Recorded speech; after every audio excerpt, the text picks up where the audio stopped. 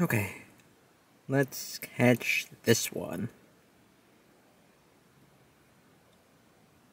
1, 2, 3. Gotcha. Hi there everyone, your Pyral here with another vlog. So today is Mudkip Community Day in Pokemon Go, so I am just out and about. Right now I'm in a place where I live called the Valley, which it's a nice place to walk around in. I'm probably gonna just step outside for a bit and do that, since it's been a while since I've been here, but yeah, Mudkip Community Day is, I think it's the second time this has happened with Mudkip, so I did participate in the last Mudkip Community Day because Swampert is my favorite Pokemon, and I caught quite a few Mudkip, few shiny ones too, which is nice, but the one thing I wanted was a Mudkip with max IVs across all of its stats, and I never found one, so hopefully this time around I will do that. I'm gonna go walk around here for a little bit, and then I think later on I might just head on over to downtown because I'm probably gonna get a little bit more lucky there, but yeah, trying to get a max IV Mudkip. I think the Pokemon Go community calls it, like, a Pokemon with max IVs Hundo, like 100% with its stats, and then they call a shiny 100 a Shundo. I don't really, I mean, I kind of understand where they're coming from with the terminology, but it's not terminology that I typically use, but yeah. Ooh, there's another Mudkip around here. I found one shiny Mudkip so far, but that's not really a concern for me because I have quite a few from the last community day, so I just want one with perfect stats. I don't want a shiny one with perfect stats because I don't really like how a shiny Mudkip looks, or any Pokemon in its evolutionary line as a shiny.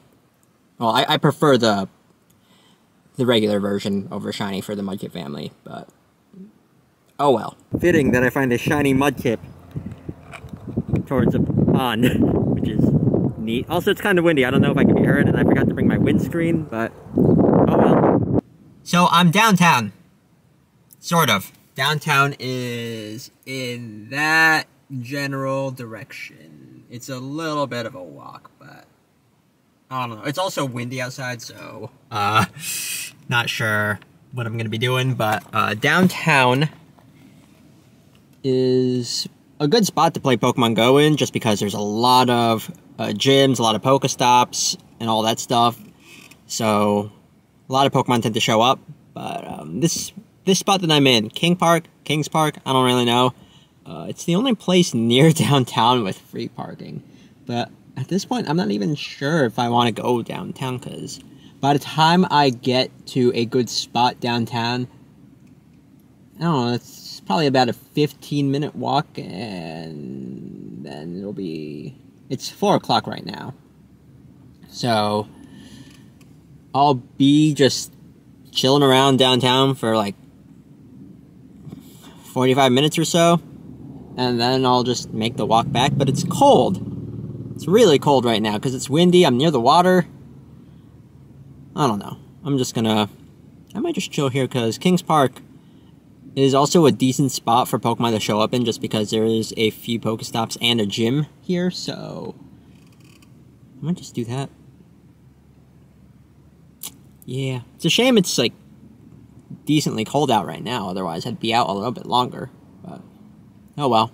So community days, community, I don't know why that's such a hard word for me to say really fast, but community day is now over, and unfortunately I didn't get a perfect IV Mudkip, which is a shame because this was my second chance at that, I guess, but maybe at some point I'll be able to like get one through trading, because I think that's something that can happen if you trade Pokemon with people. Their stats get recalculated, and lucky Pokemon is a thing, and they have a higher chance of having max IV. I don't know the exact mechanics, but hopefully that's a thing that can happen. But yeah, I did catch quite a few Mudkip though. I had to release quite a bit because I'm almost out of storage for the amount of Pokemon I could have in Pokemon Go.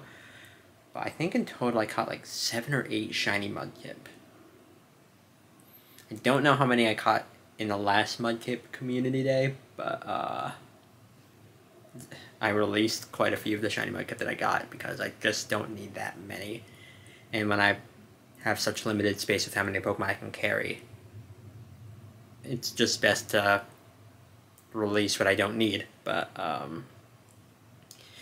yeah, it was fun just being able to go outside and just walk around in various places, but it was pretty cold because of the wind, so maybe like during the summer I'll do that more often because it'll be warmer. But oh well, it was still a fun thing to do. I saw what looked like quite a few people playing Pokemon Go when I was just parked at Kings Park in the downtown area, but I can't really be too sure. I'm not just gonna go out there and be like, hey, are you playing Pokemon Go too? Because I am.